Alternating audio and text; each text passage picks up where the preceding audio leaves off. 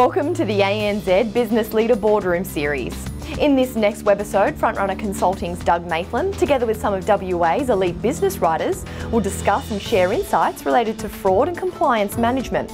From sophisticated organised criminal activity to the seemingly more benign falsification of individual income by borrowers, fraud is a major concern. Over the next 20 minutes, we'll help you understand how to successfully manage your fraud and compliance requirements. So let's get started. Download your workbook now. You'll find the link for your workbook under this video, and then follow along with this webisode as we guide you through your compliance and fraud management. There'll be times throughout the webisode where you'll be required to fill in your workbook, so make sure you pause the video and give yourself plenty of time to complete the tasks properly. If you do that, then at the end you should have all the tools you need to manage your fraud and compliance requirements effectively under the new legislation. In addition, you'll also receive 2 CPD points, which we'll give you the code for at the end of the webisode. Throughout this, you'll hear from a lot of different people with various insights. To get the most value, always be thinking about how the information provided can apply to your business.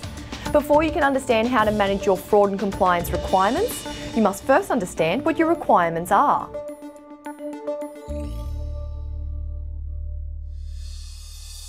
Well, let's start with websites. Who checks the content of your website? Who keeps things up to date?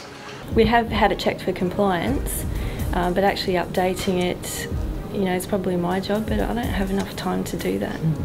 Yeah, we employ a marketing specialist group that's within the finance industry that provides a lot of work, a lot of information for us to place on the site. Besides that, updated news articles and such are placed on there by my staff at my direction. My aggregator actually has a compliance manager there, so we audit ourselves every 3 months, and part of that's looking over the website.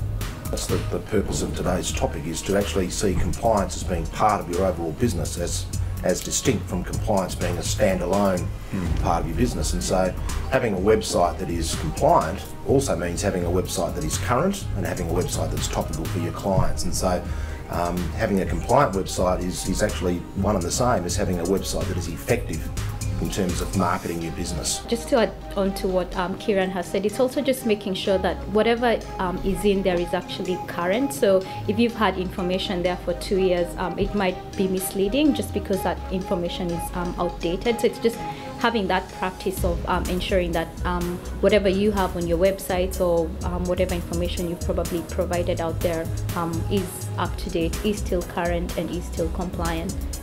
Does everyone have an unsubscribe option, at least for their clients? You see them, everyone does. It's something to be mindful of. I can see the challenge in terms of just building the time to actually track how you manage your unsubscribe listings with against your client listing, and who needs to get what from a client perspective. We use AFG for all of our marketing. We are members of the Spark program, which is their CRM, which other people are probably using as well, and we don't do a great deal of marketing outside of that because we have confidence in them that they're compliant, so we don't run the risks of trying to do something outside. Social media is probably another conversation, and where some of our individual brokers have set up their own social media business pages and so on, that's probably where our main concern comes from, making sure their messages are compliant. We're also part of the AFG group, and therefore we also participate with the SMART program.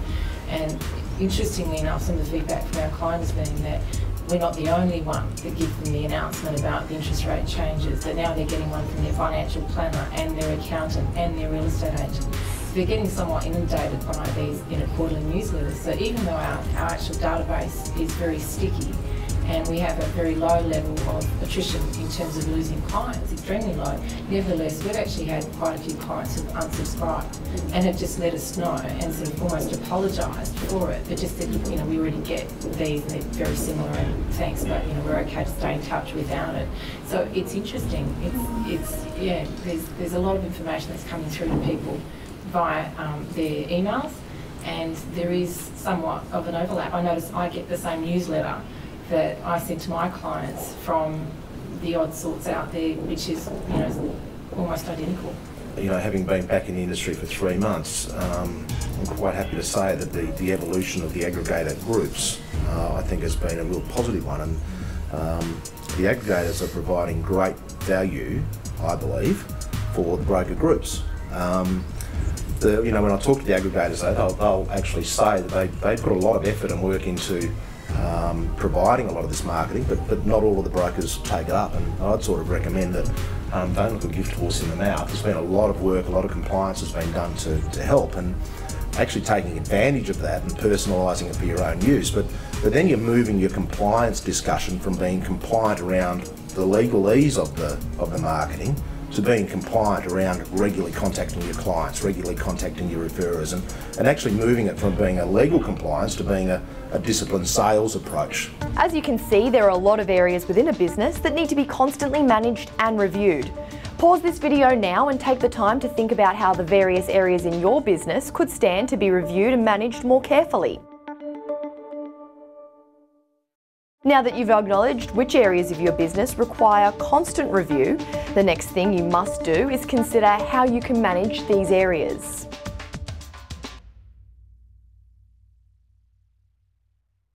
We tend to do a database clean every 2 years, so either we do it or within the company, or we can outsource that. So it's emails, phone numbers, addresses, whatever, we can clean the database, and then it means that I'm not calling a whole bunch of people and not getting through to them. It means that I can call direct and know that I'm going to get through to the people, and they want to talk to me. They don't want to receive marketing messages, they want to talk to me. We recently critiqued what we did from a marketing perspective with, we were sending out an annual calendar.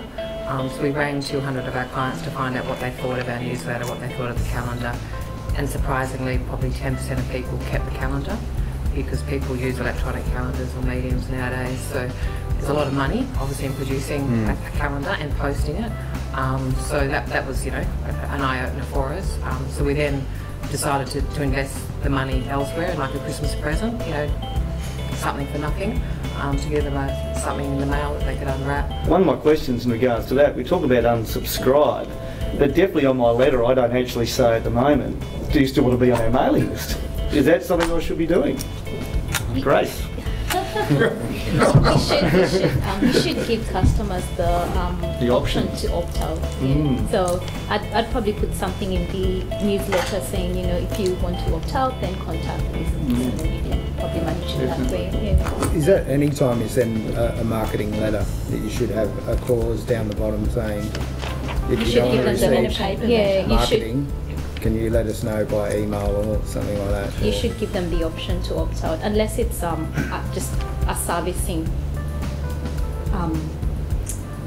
contact. So, for example, if you're contacting someone with regard to providing a service within an existing lending, then, or even say, for example, Telstra is approaching a customer needs with regard to providing a service proposition within the existing contract, then they probably don't have to. But if it's purely marketing, then I think you should. In a rising interest rate market, very commonly I see brokers messaging going out saying to clients, should you fix or should you not? And there's a suggestion that people might want to think about fixing rates when interest rates are rising. What should we be mindful of in that situation to avoid obviously giving advice or financial advice around that? You probably would, of course, be telling them to think about whether to fix or not to fix, but it's more, in situations where you're probably giving your view as to in which direction the interest rates are heading.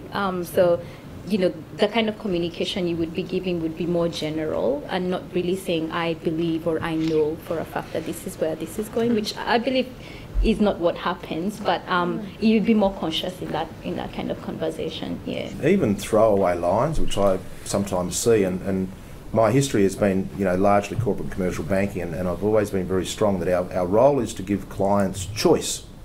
Our role is never to make decisions for clients, and there's some subtle but really important differences with that, and I sort of cringe sometimes even with throwaway comments which say things like, we're at the bottom of the market, we're in a rising market. Even those are fraught with danger because you're actually predicting yield curves, and that's really hard to do. It's certainly, from a business perspective, you hear a lot of business being done through social media. Can I get a sense of how many people actually have a company page that's on a social media site, LinkedIn, Facebook, these types of things? Yeah. Is there any rules around compliance that we know of? in the social media space, other than not giving false or misleading statements, not harassing people to do business with you, and not turning up to people's houses uninvited to do business with regulated loans? For us, social media would be more about just giving some information every now and then about what's happening in the industry, that sort of stuff, and just sort of maybe fun things, you know, things that are happening in the office and, you know, with staff, that sort of thing. I don't use mine a lot, but I do put all the Reserve Bank announcements and things like that on there. I don't send out the interest rate, excuse me, the interest rate emails because I get 6 myself. So I don't do that, but I think I could use it in a better way. How do you think you could use it?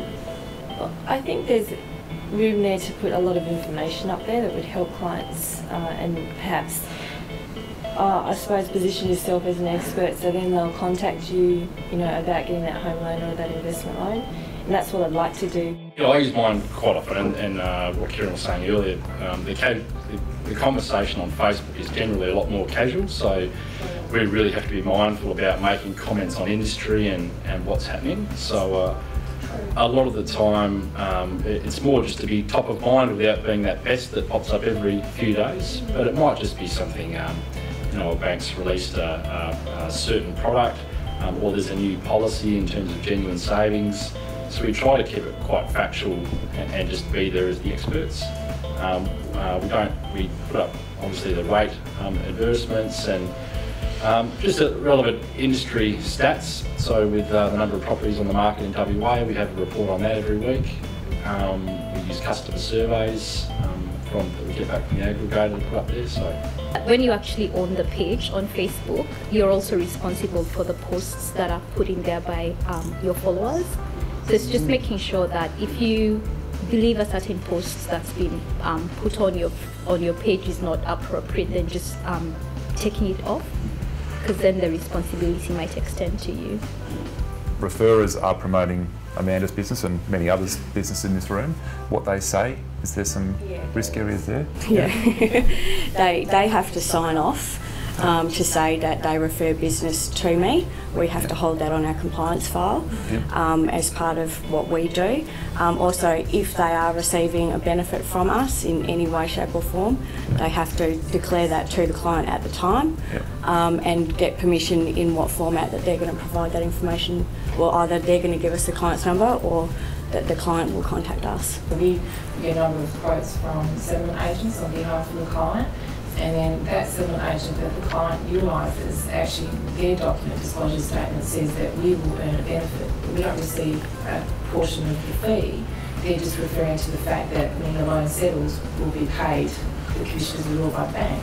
But the client gets the impression from the correspondence that we're getting a kickback from having referred them to that settlement agent, and yet they were our client before they became the settlement agent's client.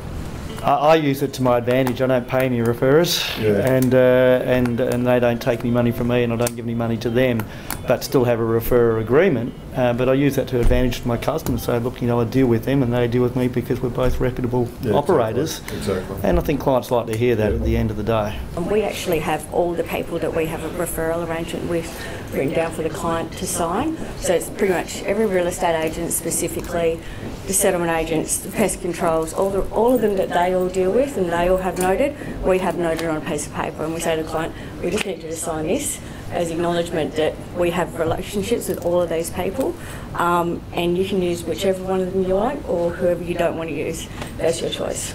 As you can see, the key is to stay on top of any compliance concerns. Manage and review your website or CNA on a regular basis to ensure these business areas are up to date. Pause this video now and take the time to establish a compliance management strategy. Will you update your website on a monthly basis or outsource this task altogether? Have a think about it. Just as compliance reviews are an integral part of a broker's role, so too is fraud management. As a broker, it is crucial you don't fall victim to fraudulent activity, as this can jeopardise more than your job.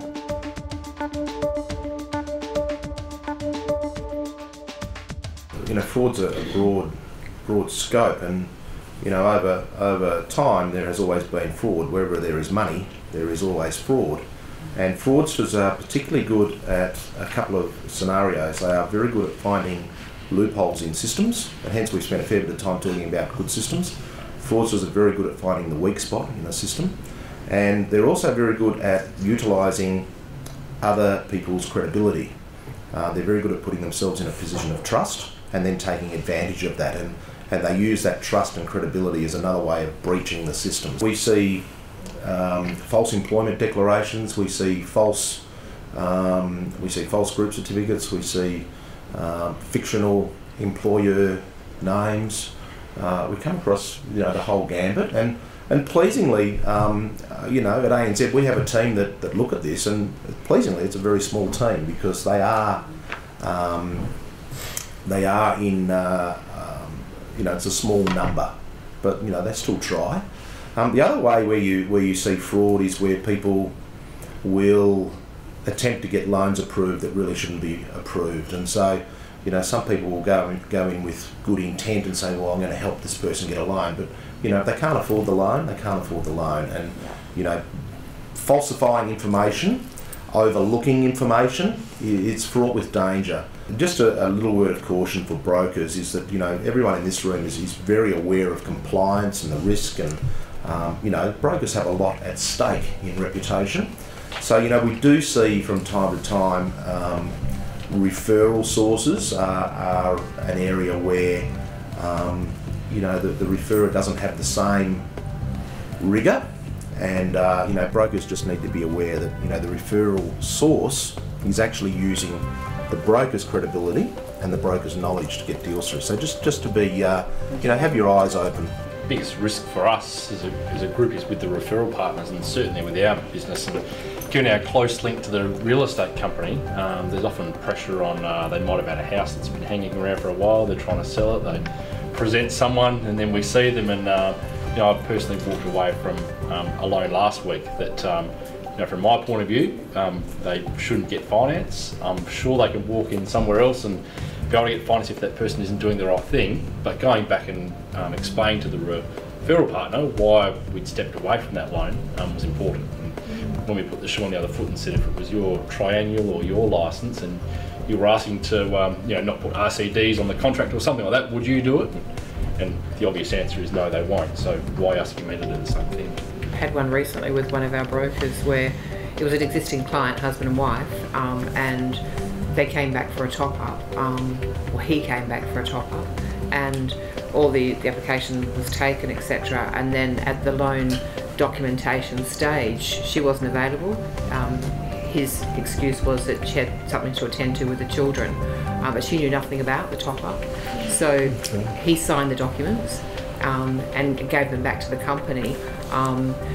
We have a policy whereby you have to speak to all the applicants, so when the broker rang to speak to the second applicant, she knew nothing about it. So it was stopped before it actually became a fraud. But that sort of thing, when you know your clients, or you think you know your clients already, you've already done a loan for them, they're coming back for a top-up, the assumption is they both want it, but you can't just make that assumption. In our business that we run, 8 years ago we used an accounting system called MyOp, right? Anyway, prior to that, I've been in loans for many years from people who were producing MyOp payslips that I didn't know they were from MyOp, right? Anyway, it certainly opened our eyes to the ability to fraudulently do those documents, okay, which previously I had no idea about, okay. Recently, we want to go paper-free in our business now, and we've invested in Adobe Reader. It's only a $400 or $500 software package. You can actually alter any single document that you receive. The whole idea of it is to delete tax file numbers, okay?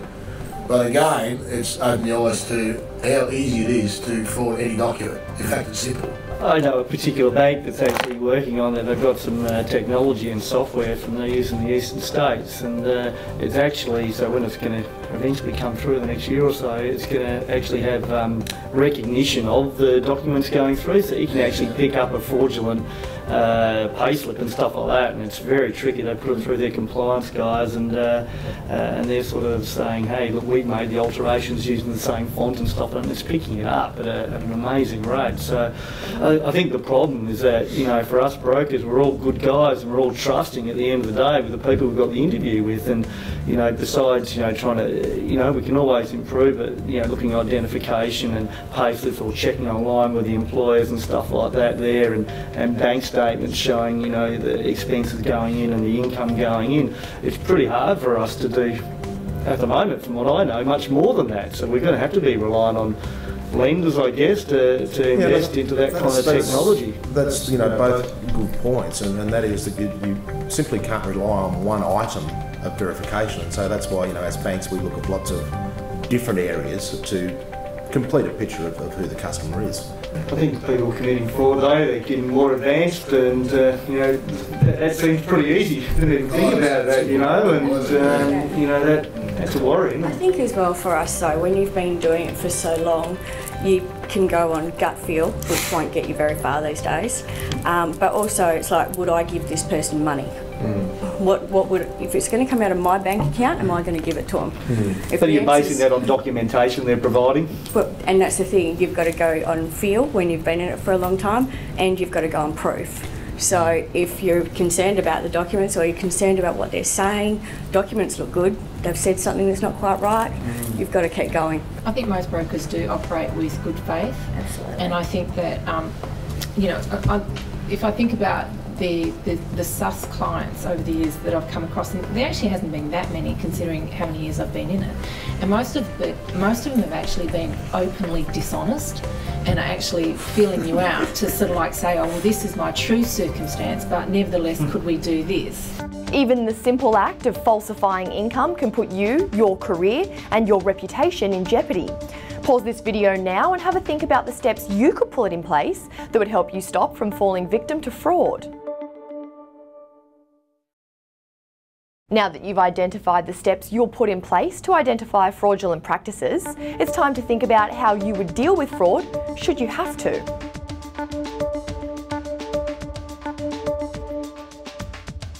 When you see someone, you don't believe they qualify for the loan they're looking at, so you can't help them. And then a month later you find out, okay, well, and talking to them, oh, well, I went to so-and-so and I got a loan here. I think, okay, well, I don't know how that can happen. Oh, something must have changed I'm not aware of. And you sort of think to yourself, well, okay. Well, either some circumstances changed, or you think to yourself, that could only happen if something wasn't disclosed, maybe. Well, that's right. Do we educate them, and as the broker saying no, and saying, well, you know, this is where the issues are and stuff like that, because I've had that happen to me. And like think, how did you get across the line? Then like a bad tenants list, we could have like the attempted fraudulent client list, put your name up so you can Yeah, look, the irony in all this is, you know, the privacy law then comes into play and protects, because, you know, if people aren't found guilty of anything, well, it's you're not guilty of anything. So, you know, it's I'm pleased with where the industry is at with this sort of thing, and it's not hugely prevalent. It does happen, but brokers are acting in good faith to look for it, as opposed to just being a conduit for it to go through. Now, every now and then you'll read the MFAA has suspended a broker, because there is some who will get in the industry and exploit their position. But across the board, the standards are extremely high, and, you know, the weak spots are reducing more and more. The danger is that as the weak spots reduce, as you say, the fraudsters are always looking for the next opportunity, and that's life, that's business, that's always going to be around. You've got to prove you can afford it, and if I don't think you can afford it, I'm not going to write the loan for you. And the way the taxation department is trying to collect tax as quickly as possible, even sending out demand notices for people their tax is not even due yet. And that's starting to happen too, and it's... It's fair to say though, once you've been in the trade longer, you sort of pick up the signs. I'm not sure how the new people would pick up those same signs. It'd be an interesting part of it, definitely. But also the banks take a risk on what information they want. It's like risk versus reward. Like, for example, each bank's got its different policy on what information is required to go through with an application. So, for example, ANZ, you could say, well, they want to see if you refinanced the last 3 month statements of whatever, but they're not actually asking for the last 3 month statements of their savings account, so you can actually see if their pay is going into their account that actually matches the pay slip. Do you know what I mean? So you can actually see where the bank itself maybe could open itself up, but then it's also a risk versus it's a cost. There's always balance. It's a bit like when I started the bank. So mitigant. They used to check every single cheque that went through under $1,000. I remember as the ledger examiner. But then I'd better not say what it is now because it'd probably be quite astonishing. I think the biggest change we've had as a result of NCCP and compliance is the onus on us for reasonable inquiry. Yeah. And I'm always imparting that to our guys, is that reasonable inquiry, did you ask this, did you ask that, did you ask them to prove that?